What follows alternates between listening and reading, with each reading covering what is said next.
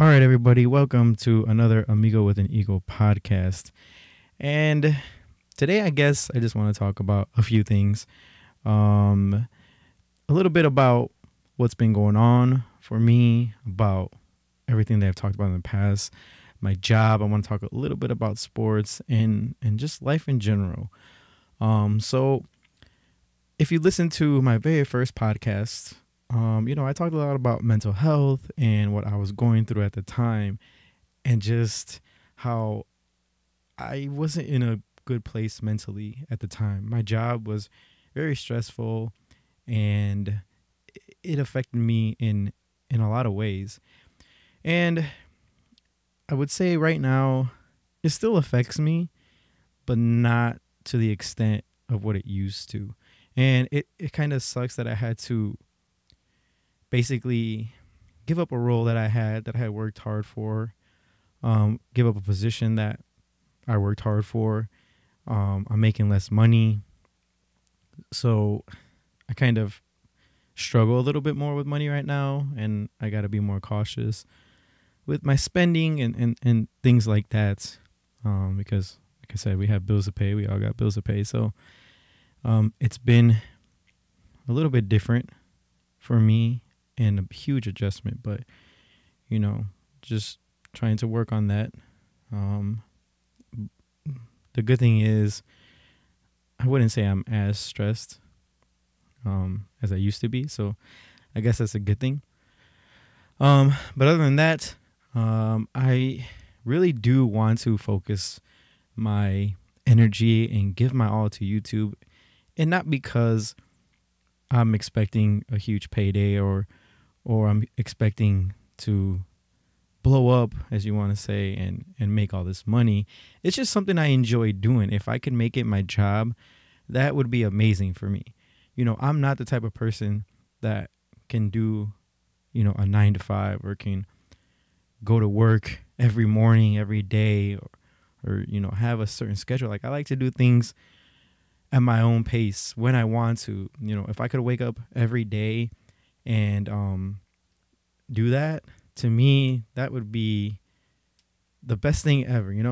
I really do hope that it can work out, and I can do that in the future. It's something that I really want to work for, doing. And right now it's a little bit tough because it's my own fault. I don't necessarily put in my all into that. But I want to start, for sure. I want to start doing that, and hopefully I can do that. I'm going to try to work on that coming up this whole summer. Hopefully I can do more unboxings, more vlogs. I really enjoy vlogging. I know I'm not the best at it, but I really want to do that more. And the podcast, it seems like it just became a big craze, and celebrities do it. Like, everybody probably has a podcast. And and I feel like everybody wants to do YouTube as well. I get a lot of questions about YouTube, and I'm not the person to ask. But I do it for fun, and people think that I probably try to do it for money, but I do it for fun because I like it. I've always liked to have a camera. Ever since I was little, I like to take pictures and stuff like that. And my dad was always recording something and always had a video camera as well. So I think I just kind of inherited that. So first and foremost, I would just say, like, if it's something you like to do and something you want to do, then go ahead and do it. Don't do it because you want to make money or expect to get money or anything like that. But I get a lot of questions regarding my YouTube. But yeah, definitely, if it's something you want to do and you think you're going to do it, go ahead and do it. No one's going to stop you. Of course, you're going to have to invest later on if you plan to make it serious, and that's just one thing. And you got to figure out all the different things that you have to do, where you're going to upload, how you're going to upload, things like that, such as if you're doing a podcast and stuff like that. But this podcast, I'm not ready to keep uploading to Spotify and iTunes and SoundCloud, because you had to pay a price, and I'm not ready to do that because, like I said, I'm not that dedicated to my podcasting just yet, but hopefully in the future I can get to that point. But yeah, that's been my personal life so far with work and what got me doing this podcast. So I'm in a better place. I try to stay busy, try to keep my mind off of work as much as possible. It's kind of hard at times, but I try. So moving forward, I mean, right now what's big is sports. The Women's World Cup is going on right now. USA just smashed the women's USA team just smashed Thailand. I feel sorry for them. They won 13-0, which is a new record. Alex Morgan scored 5 goals. I will say I was a little bit confused as to why they celebrated every goal. Like if they won the World Cup or if they were playing like a Sweden, who's going to be the last team that they face in the group play, who we know knocked them out of the Olympics in 2016. So that was a little bit puzzling to me as to why they did that. But I mean, I guess you should celebrate every goal. You know, there's nothing wrong with that. But it just kind of confused me a little bit because I felt like we knew they were going to win. We knew they had beat them 9-0 in the past, so we knew it wasn't going to be that much of a challenge for them. So it just kind of surprised me a little bit. But I'm all happy for them. I'm glad that they won. I think they'll still win the World Cup. They should. They're huge favorites, #1 ranked team. Other than that, I haven't got to watch much other games. I did watch a little bit France in the opening game. They look good too. As we know, Sweden obviously is going to be a good test. I think Canada is pretty good as well. And yeah, that's that. What else? Oh, NBA Finals. That's happening right now. It's the Raptors and the Warriors, and the series is 3-2 with the Raptors looking to clinch that. I think they will. Now that if you watched Game 5 and you saw KD go down with an Achilles injury, which everybody knew was an Achilles problem. I don't know why the Warriors didn't just sit him out for the season. That I don't understand. I know a lot of people probably think, well, it's KD's decision. It's his final word if he got to play or not. But you have to understand, this man is on the sidelines, and your competitive spirit, if you want to compete, you rather be out there with your teammates, whether you're hurt or not. You know, I will do that just for rec soccer. If I'm sick or I'm hurt, like, I want to be there for my team. I feel like I need to be there. And I've played multiple times, sick, and where I probably should have just stayed home. But I still go to these games, or I'm feeling awful.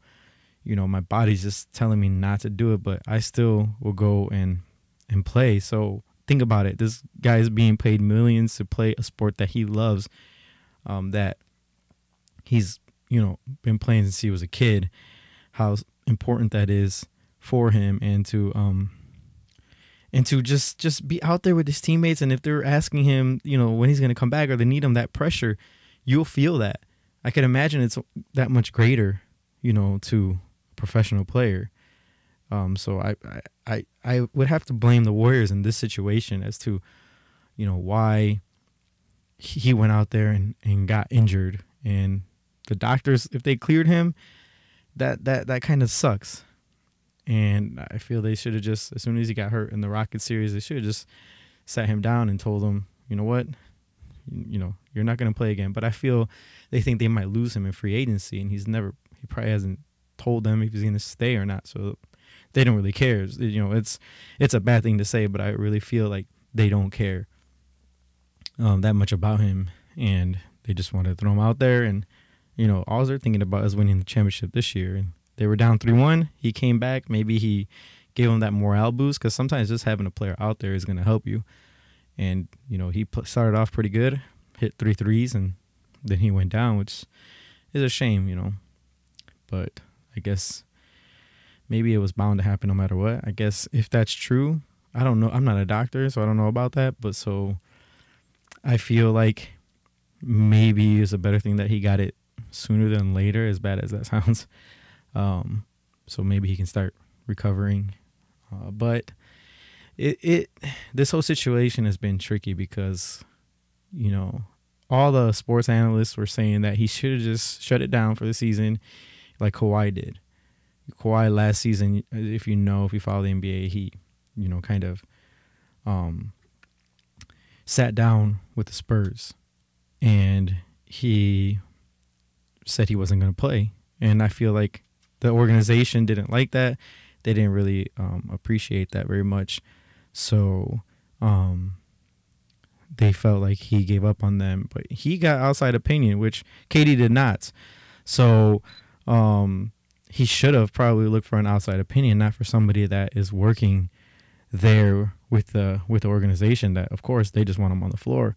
But it kind of brings up an interesting point because if you remember Derrick Rose, he was criticized for not being on the floor when he was cleared to play, and he sat out a whole year or sat out for, you know, a long time, you know, saying that he wasn't ready to play. He was listening to his body, and he got backlash for that. But then Kawhi is getting praise, and then people are saying that KD should have followed the same route as Kawhi and just said he wasn't going to play. Maybe things are a little bit different. That was 2012, 2013. I don't remember. It was a long time ago. Maybe times have changed. Things are different, but it kind of makes me think that Derrick Rose did the right thing, even though at the time I was not a fan of that and I wish he would have played, but maybe he did the right thing by that. So it's going to be interesting to see who wins the championship now, the finals. I still think it's going to be Toronto, especially with KD out. But we'll see. And let's see. Okay, I guess I'm going to talk about one last topic before I go. So this past Saturday, my cousin, who we knew her as Huera, even though that wasn't her name. For those of you who don't know, that's just a term of endearment that us Latinos use, us Mexicans use. It just translates to white girl. But that's what we, called her, and I grew up knowing her as Huera. So she passed away on Saturday, and unfortunately I wasn't able to fly back to attend, the service and stuff like that. And it was pretty hard decision to make. As you know, I live in Orlando, so I wish I could have been there for my family, for my mom, and a lot of people. I didn't tell a lot of people, but she was my cousin, but she was much older. I'm pretty young. I have a few cousins on my mother's side that are young, but for the most part, most of them are older. So it's a little bit different. But I would say that I was close with her. My mom found a whole bunch of baby pictures of me and a whole bunch of pictures of us, that she had. And my mom has been sending them to me. And, I got a little bit sad, because it takes someone to be gone, I guess, as bad as that sounds, for us to realize certain things. And what I was remembering was the memories that I had of her that I didn't really, you just don't process that and you don't think about that until, like I said, till someone's gone or you have a reason to. And, I know she's, in the sky, looking down on us. And I just want to tell you, Weta, thank you. If you can hear me, if somehow, some way you can hear me, I just want to say thank you. I remember a lot of memories that you gave me. I remember you were the first one to take me to a movie. You took me to watch Batman. I remember that, and that's when I fell in love with the character Batman. You also took me to see one of my favorite movies, the Ninja Turtles, which I was so excited to go, watch that the next day, that I had told myself that I was going to go to sleep at like 5 o'clock to then wake up to somehow I thought I was going to I was going to time travel and the day was going to come sooner. And I also remember that you were one of the very few persons that wasn't my sister that my mom let babysit me. I don't know how you pull that off, but I remember my mom left to Chicago and left me with you. You also took me to my first high school football game. I don't remember much of the game because I fell asleep, but I do remember you taking me to Hardee's after for a meal and then dropping me off at home. And I also remember you taking me to watch the Selena movie, which, by the way, I know that you really, really love Selena, and you let that be known that you had all of her CDs and you loved her music. So I just want to say thank you for all those memories. And yeah, I know you're up there probably cheering on and dancing to Selena. Rest in peace, Weta.